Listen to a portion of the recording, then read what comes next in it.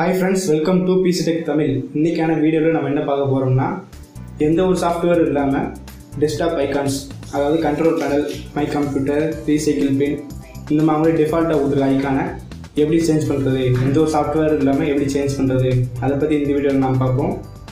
அதுக்கு முன்னாடி நீங்க இன்னும் நம்ம சேனலை சப்ஸ்கிரைப் பண்ணலனா சப்ஸ்கிரைப் பண்ணிருங்க. கூடவே அந்த பெல் சிம்பல் வரும், அதையும் பிரஸ் பண்ணிருங்க. அப்பதான் நம்ம சேனல்ல வர அப்டேட்ஸ் நீங்க மிஸ் பண்ணாம பார்க்கலாம். வாங்க இன்னைக்கு வீடியோ பார்ப்போம்.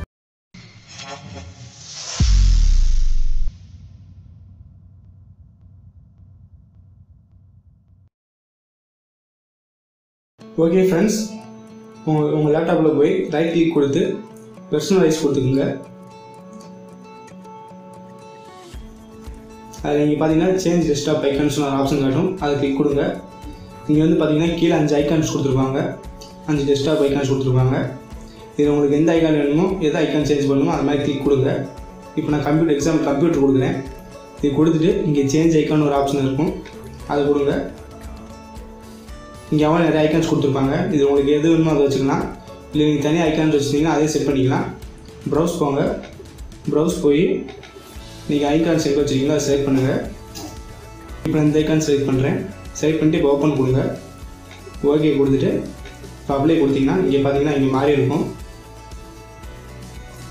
இதே மாதிரி அவங்க கொடுத்துருக்க இந்த 5 ஃபோல்டரையும் உங்களுக்கு ஏற்ற மாதிரி ஐக்கான் செட் பண்ணி வச்சுக்கலாம். இதே மெத்தடில் ட்ரை பண்ணிங்கன்னா இதே மாதிரி ஐக்கான் சேஞ்ச் பண்ணி வச்சுக்கலாம். இப்போ உங்களுக்கு தேவையானது கொடுத்துட்டு இப்போ ஓகே கொடுத்துருங்க. ஓகே கொடுத்து க்ளோஸ் பண்ணி இப்போ நீங்கள் பார்த்தீங்கன்னா தெரியும் ஐக்கான் சேஞ்ச் ஆகிருக்கும். ஓகே ஃப்ரெண்ட்ஸ், இதே மாதிரி எந்த ஒரு சாஃப்ட்வேர் இல்லாமல் இந்த மெத்தடை யூஸ் பண்ணி ஐக்கான்ஸை உங்களுக்கு பிடிச்ச ஐக்கான்ஸை நீங்கள் செட் பண்ணி வச்சுக்கலாம். ஓகே ஃப்ரெண்ட்ஸ், இந்த வீடியோ உங்களுக்கு பிடிச்சிருந்தா லைக் பண்ணுங்கள், ஷேர் பண்ணுங்கள், பிடிக்கலன்னா டிஸ்லைக் பண்ணுங்கள். இந்த வீடியோ உங்களுக்கு யூஸ்ஃபுல்லாக இருந்துச்சா இல்லையா அப்படிங்கிறத கீழே கமெண்ட் செக்ஷனில் கமெண்ட் பண்ணுங்கள். மீண்டும் அடுத்த ஒரு வித்தியாசமான வீடியோவில் சந்திக்கலாம். பாய்.